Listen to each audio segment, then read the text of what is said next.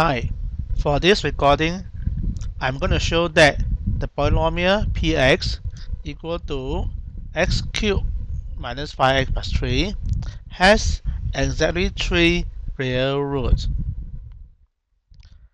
To do this, first of all, we recognize that px is a polynomial, so we want to find a location of the roots.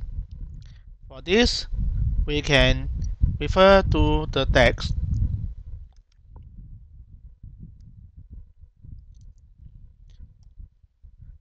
For 0 of a polynomial, page 146 by David Brennan's text here.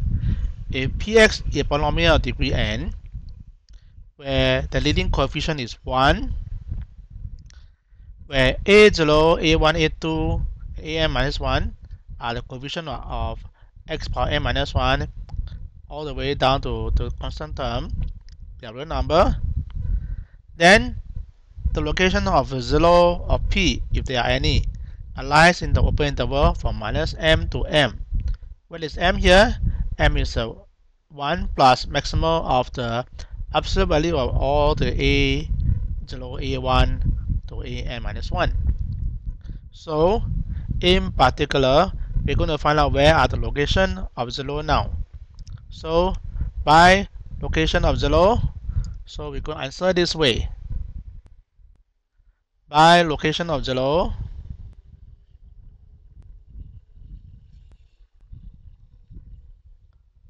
okay, all the 0 of px lies in all 0 of px lies in open interval from minus m to m. Okay, based on our result, I just show you. Therefore, what is m now? M is equal to 1 plus maximum of the absolute value of the coefficient if the leading coefficient is 1, which we have here. The coefficient are absolute value of minus 5 and absolute value of 3. So we're going to put in down absolute value of minus 5, absolute value of 3, and so this is the maximum of these two is 5, and so m is equal to 6. Therefore, all solution, all 0 of p lies in the interval from minus 6 to 6. Now, where are they located now? Let's use a calculator to help us to estimate. So in this case, I have a table, and where I get this table come from is I can use a calculator. Let me show my calculator first. I'm going to do the mode table, and I input the formula, which is x cubed alpha x cubed move down minus 5x plus 3.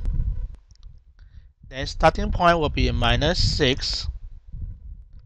End point is 6. And the step is 1. And so I got a table of the value. So I can transfer this table of value into the table now. Now, after I got this result already, I'm going to use another theorem called the intermediate value theorem. Since I know that px is a polynomial, right? Px is a polynomial,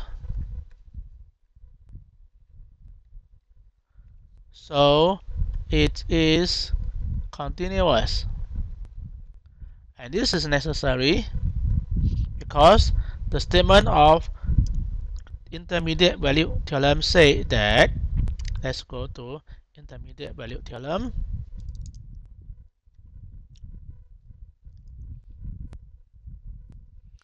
If f is continuous on a closed interval from a to b, and k is any number in between fa and fb, then there's a number c such that fc is equal to k and c is an open interval from a to b. This is on page 143 of David Brennan text. And then a special case, if FA and FB have opposite sign, a special case. So suppose F is continuous on a closed interval A to B, and FA and FB opposite sign, say one of them is positive, one of them negative, then there must be a C in the open interval such that FC is equal to 0. So all we need now is look for A and B where they have opposite sign. Okay, let's go back to our table. You notice that there are a few values of where the px are opposite sign. So between -3 and -2, px are opposite sign. Between 0 and 1, px are opposite sign, one positive, one negative. And therefore, there's a 0 from -3 to -2, and there's 0 from 3 to -1, and also the opposite sign from 1 to 2. So px is a polynomial and so it is continuous. Therefore, by the intermediate value theorem,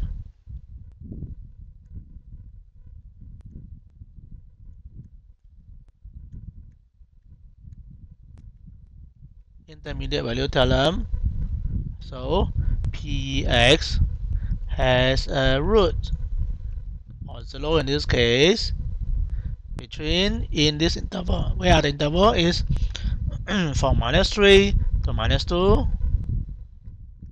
from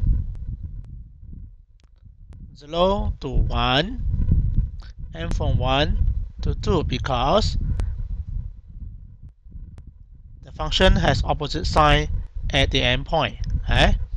Because the function has opposite sign, or px here, the px has opposite sign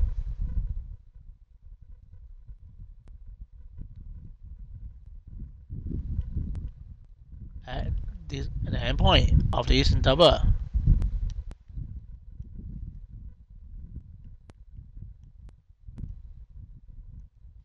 So that means that there are at least 3 zeros now. So px has at least 3 zeros, 3 roots, 3 real zeros, lying from -6 to 6 in this case. And then, since px is polynomial, the degree of polynomial is, in this case, is 3. So we know that also px is a polynomial of degree 3. So if this is a polynomial degree 3, we can quote the theorem by fundamental theorem in algebra.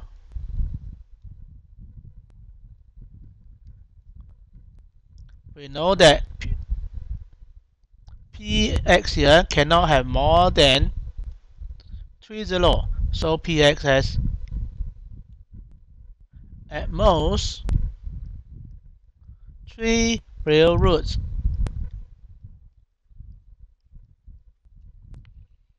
So now we can combine our finding. Px has the most 3 real roots by fundamental theorem of algebra, and px has at least 3 roots by the intermediate value theorem.